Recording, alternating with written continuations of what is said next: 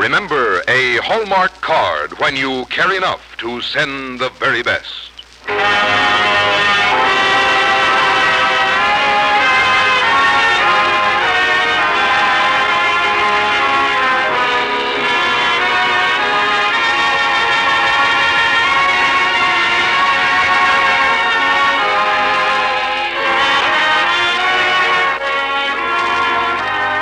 Tonight from Hollywood, the makers of Hallmark greeting cards bring you the story of Silent Night on the Hallmark Playhouse.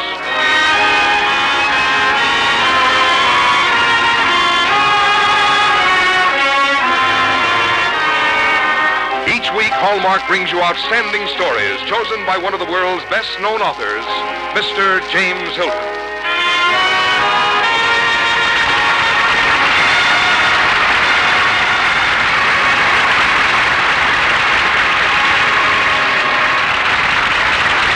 Good evening, ladies and gentlemen. This is James Hilton.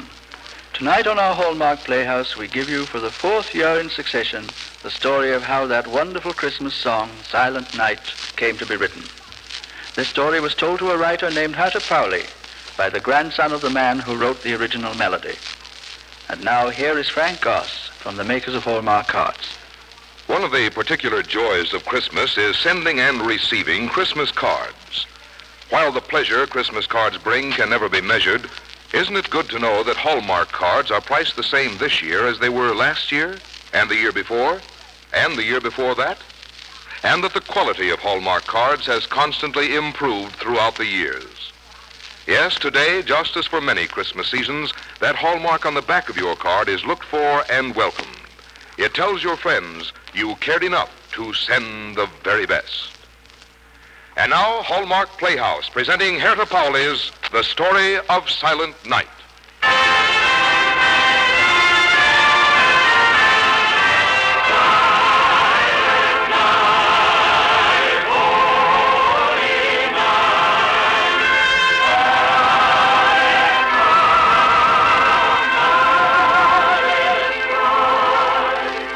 Christmas, the year of our Lord, 1951.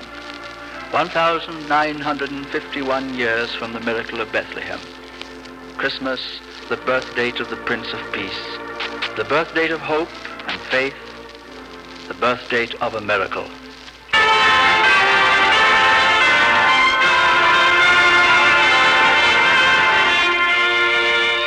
In Bethlehem, 3 kings knelt and proffered gifts from the east.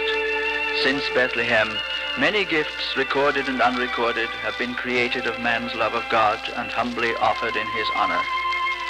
What you are to hear tonight will tell you of one such gift, offered by 2 humble men 133 years ago this Christmas week. This also is the story of a miracle that was born one silent night.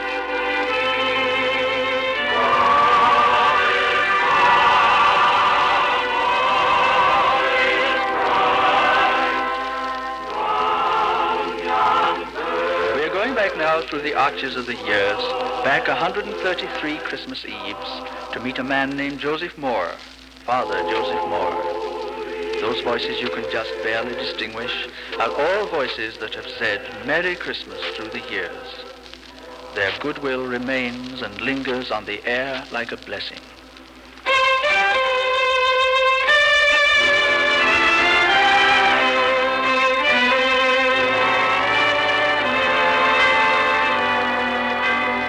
And now we are in the Austrian Alps in a small village. The year is 1818.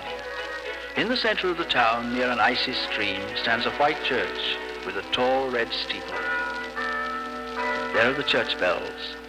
They have a special joyousness tonight, as all church bells seem to have on Christmas Eve. Come now, we'll meet Father Moore. He's in his study, and his heart's a little heavy because the church organ has broken down, and there can be no music for the Christmas service. Good evening, Father Moore. Good evening. Come in, come in. You don't know me, Father, but I'm in your parish. I have come from one of the charcoal makers' families. A child has been born to them tonight, and they beg that you come and bless the baby, that it may live and prosper. Have I time now to go and return for my sermon? Oh, yes, Father. Well, then I'll go at once.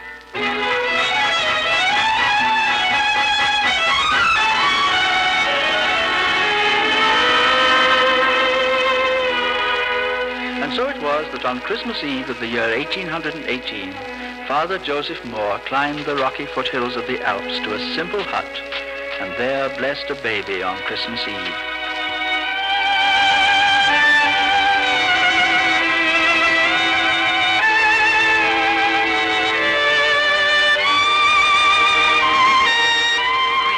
It seems like a miracle that her child should be born this night. Birth itself is a miracle. God has blessed her with a beautiful son on the most holy night of the year. And God has blessed me by guiding me here.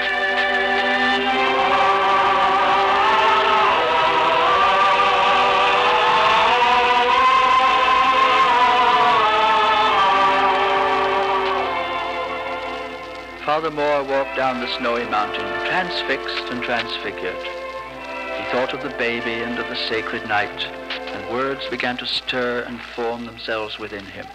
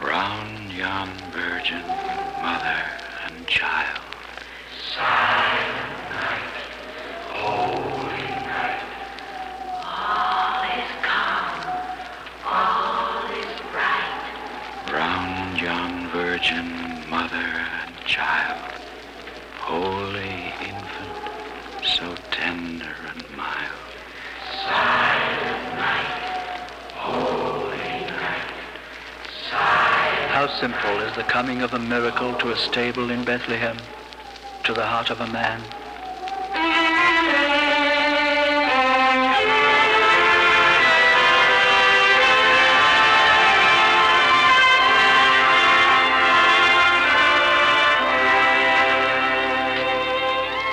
After Father Moore had solemnized the Mass, he sat all night in his study, writing down the words that filled his heart. And when dawn came, he took the poem he had written to Franz Gruber. Father, this is a fine poem. I rather heard it as a song, Franz. I thought you might set it to music. Thank you, Father. I should like to try. And so the words that Father Moore heard on Christmas Eve became music to Franz Gruber on Christmas Day. And before nightfall, he came to Father Moore's house. I've written the music, Father. I wrote it for guitar and voice rather than the organ. After all, we have no way of knowing when the organ can be used. Sing it. Let me hear it. Silent night, holy night, all is calm, all is bright, round yon virgin mother and child, holy infant, so tender and mild, sleep in heavenly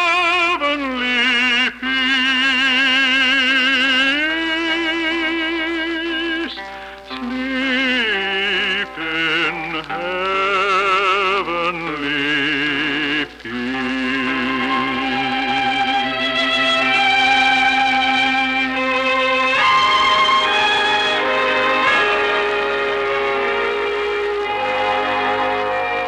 In a neighboring Austrian province lies a beautiful valley, the Zillertal. And from the Zillertal, a few days after Christmas, came the organ builder, Karl Maracher. Well, now, Father Moore, Mr. Gruber, I think I have the organ in working order now. The mice had eaten holes in the bellows, but this leather patch should solve all your problems. May I try it? Go ahead.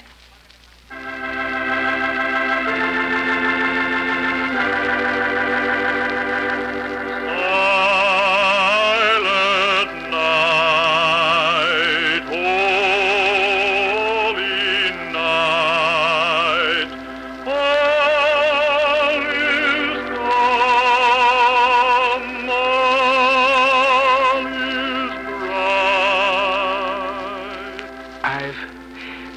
heard that song before, Father. Franz and I wrote it at Christmas. I've never heard a song like it. Would you teach it to me? I know people would like to learn it down in the Zillertal. We'll be happy to teach it to you. Won't we, Franz? We will be honored.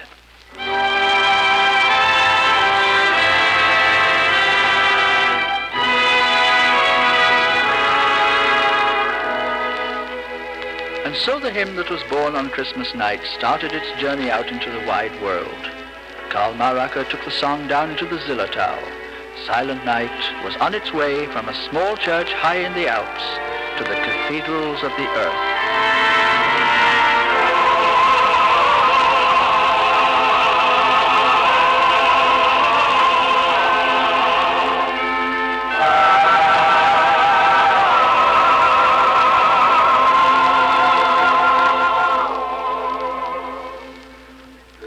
All the children in the Zillertal loved to sing, and they sang well. But of them all, the ones with the most beautiful voices were the four Strasser children, Caroline, Joseph, Andreas, and Amelie. The organ builder worked hard to teach them the song, and on Christmas Eve they stood in the doorway and sang it as a Christmas gift for their parents. Silent night, holy night, all is calm, all is bright, round yon virgin mother and child, holy infant, so tender and mild, sleep in heavenly peace, sleep in heavenly peace. What a wonderful Christmas gift. You sang that beautifully. I'm proud of you. The organ builder taught it to us. Oh, thank you, Mr. Maurischer. I hoped in the spring, when Mr. Strasser takes the gloves to sell at the fair in Leipzig, perhaps he would find a way for you to sing the song there. Sing? At the fair? Yes. We aren't good enough to do that. We could never do it. Why do you want them to sing the song there, Mr. Maracher? Well, to me, this song is almost like a song from heaven. The words came to Father Moore on Christmas Eve, the melody to the schoolmaster Gruber on Christmas Day. They gave it to their parish, and then it was given me to carry down into the valley of the Zillertal.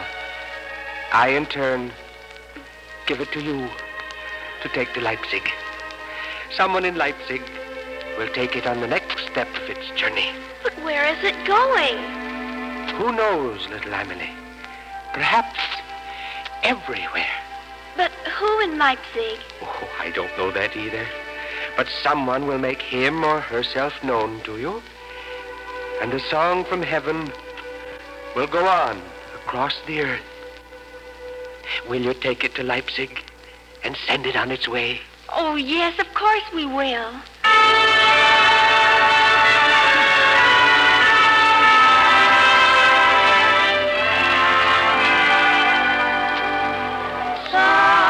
Silent night, holy night, all is calm, all is bright. Who are you children? They are my children, sir. I am Strasser from the Zillertal. This is my glove stand. We are here at the fair to sell chamois gloves. Your children have beautiful voices, Mr. Strasser. Yes, they sing every afternoon, and the people stop and listen to them just as you saw today. And do they also buy the gloves? Yes, I think it helps business. In any case, it does not harm it. It was their song that caught my attention.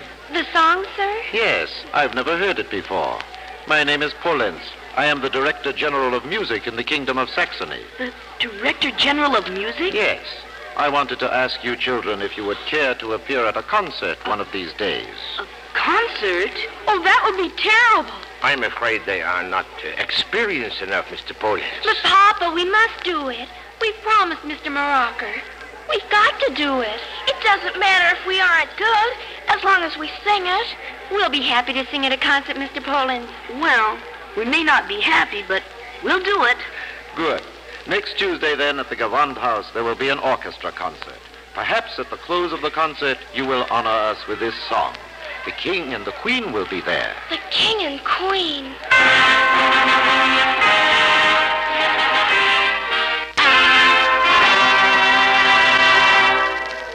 Your Majesty. Your Highness. We're honored. Honored. Well, children, don't look at the floor. Look at us. We want to see your faces. I think they have a slight case of fright, Your Majesty. No, we don't want you to be afraid of us. We have children just about your age. Mr. Pollens has told us you sing a wonderful song that you call the Song from Heaven. We are looking forward to hearing it. If we just didn't have to sing it before all those people. Well, some of them are the same people you sang it for at the fair. Your Majesty, it's almost time for the concert to begin. With your permission. Just close your eyes, children, and pretend you're singing at home. Silent night, holy night, all is calm, all is bright, round yonder. The King and Queen smiled and listened. Listening with them was the director of the Berlin Cathedral Choir. It was he who heard the song in Leipzig and took it on the next step of its journey to the court of the King in Berlin.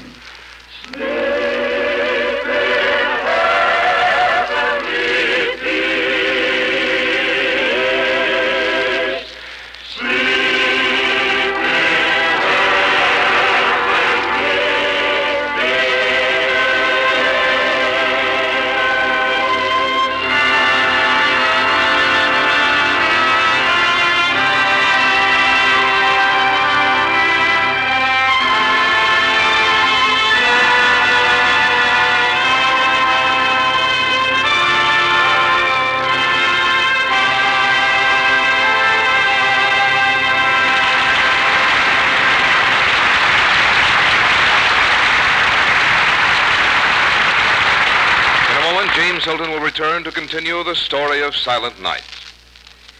Probably we've all said at one time or another, wouldn't it be grand if we could keep the spirit of Christmas all through the year? Not the mad rush, but that part that's all aglow with kindness and good cheer. Some folks do. And the fine store where you buy Hallmark cards has a gift for you that's about the handiest help I know to keep Christmas thoughtfulness in your mind the whole year through. It's the Hallmark Date Book for 1952, and it's yours absolutely free as a gift from that store. This little book, small enough to fit in purse or billfold, has a calendar page for every month of the year, with ample room on each date to write in the names of folks you want to remember on that day.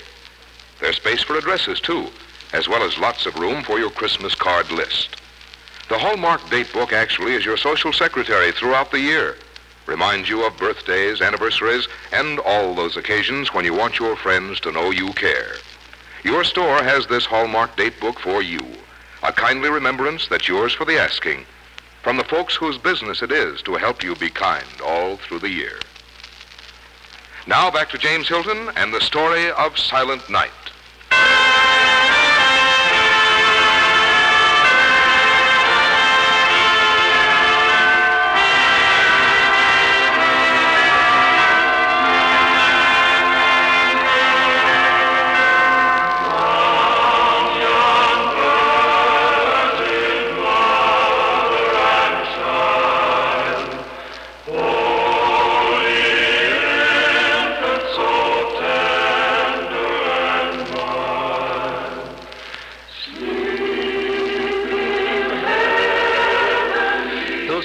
Are the voices of the men of the Berlin Cathedral Choir.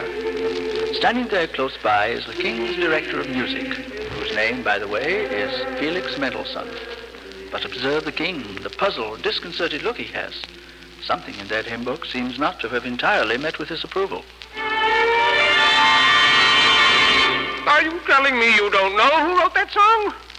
Aren't you my choir master? Well, I am your choir master at the moment, sire. Look at this page. What does it say here?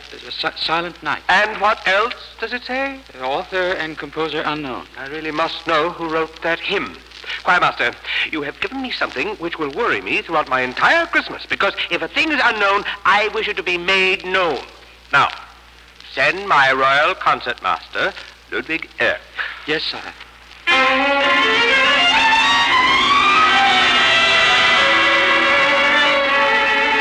Concertmaster Erck, I want you to find out the origin of the song Silent Night. Go any place in the world you have to go, but find out the name of its composer. Yes, sire.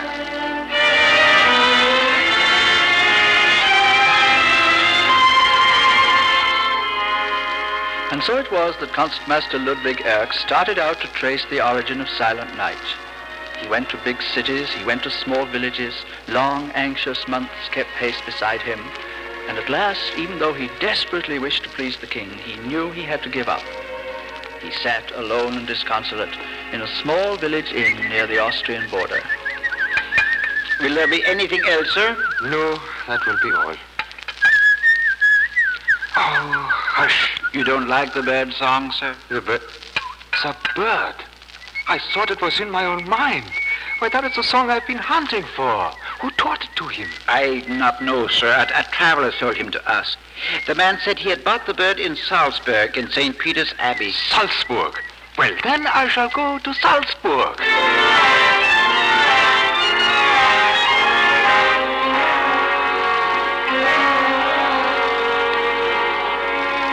To Salzburg, to ancient St. Peter's Abbey at the foot of Monk's Hill. It was near sundown in mid-December, and the shadow of the hill was slowly rising on the regal dome of the abbey. Concertmaster Erck passed through a dark pillared archway into a vaulted room and stood where Father Joseph Moore had stood so many times in the years gone by. Silent Night? No, I have no recollection of it. How did you happen to come to us, sir? I heard a bullfinch sing the tune, Father. The innkeep told me the bird came from this abbey. No, we don't allow any of our students to train songbirds here. We consider it a cruel practice to deprive God's creatures of their freedom. I see. Well, perhaps it was a mistake. Oh, come, it's late. Have some supper with us and then spend the night.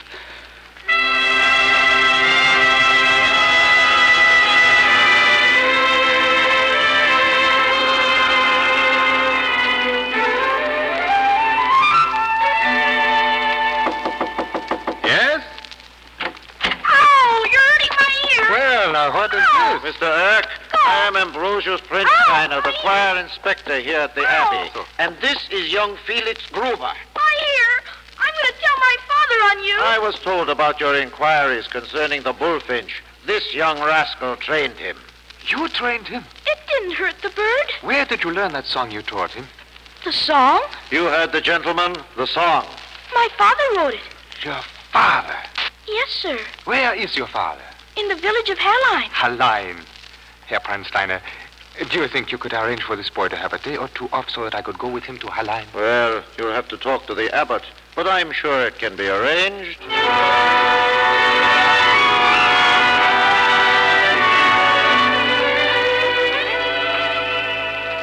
And now young Felix Gruber and the concertmaster are tucked in a sleigh behind a team of the Abbey's finest horses. The bells sing out gaily over the clean, crisp air, and the snow crunches under the horses' hooves. Now they're going through the pass above Hallein. Now they're skimming down the main street to the market square before the church. And now they're pulling up before the small, friendly house, which is the home of Franz Gruber.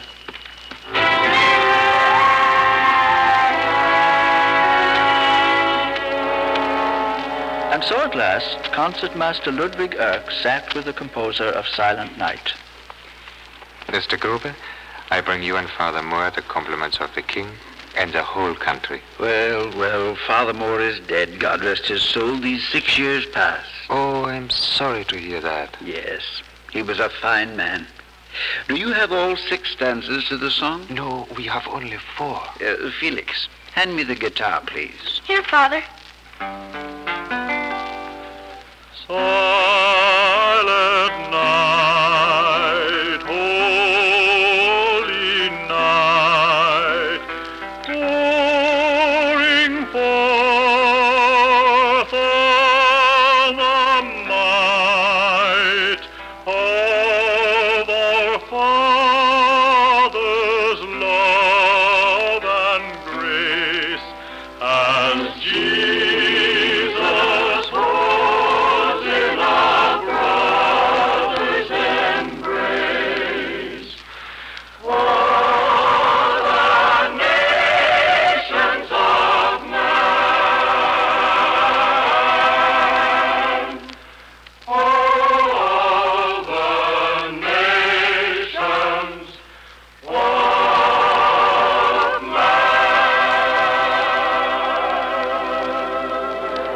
the words and the facts are taken down, and above the music will be the names Gruber and Moore. The concertmaster walks out through the snow after dinner, and as he walks, he looks up at the glistening Alps that Father Moore loved.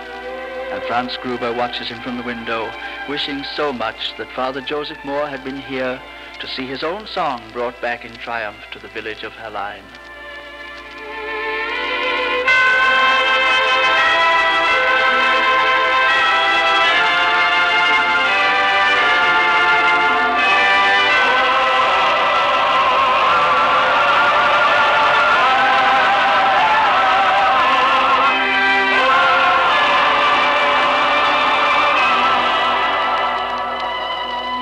So you have journeyed back 133 Christmas Eves to meet a man named Father Joseph Moore, and the schoolteacher Franz Gruber, and Karl Mauracher the organ builder, and the Strasses, and all the others who had a part in carrying the song from a village high in the Alps down into the world. Yes, now it has bridged 133 Christmas Eves. Now it has been sung by the old and the young, the rich and the poor. It has been sung in every language, in every country in the world. It has become a prayer that men can live together in one world as brothers, and that there be indeed peace on earth, goodwill towards men. You have heard the story of a miracle that was born one silent night.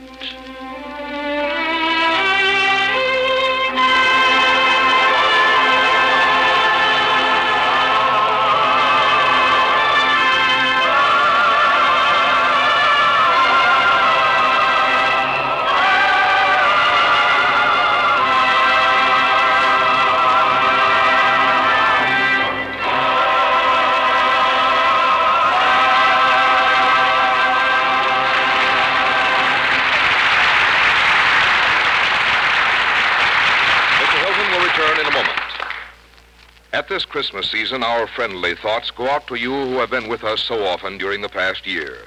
Tonight, I bring you Christmas greetings from the makers of Hallmark cards, from the fine stores where Hallmark cards are sold, and from all of us on Hallmark Playhouse.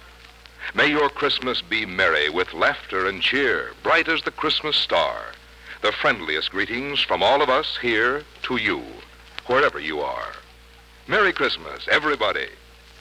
And now, Mr. Hilton, what story have you selected for next week?